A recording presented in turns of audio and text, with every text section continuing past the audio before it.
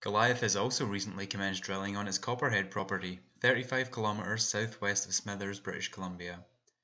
Prior to drilling, Goliath completed trenching, IP geophysics, mapping, soil sampling, pad building, and prospecting on the 350 by 2,000 meter long Copper King trend.